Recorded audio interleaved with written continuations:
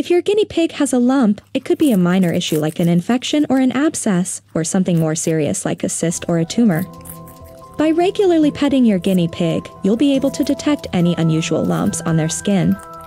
These lumps can be located on the bottom, sides, or around the neck. Obtaining an early diagnosis from your vet can prevent further complications and save on significant medical expenses later. A guinea pig displaying any of these symptoms is certainly not feeling well. If you are not a specialist, please contact your veterinarian promptly for a proper diagnosis.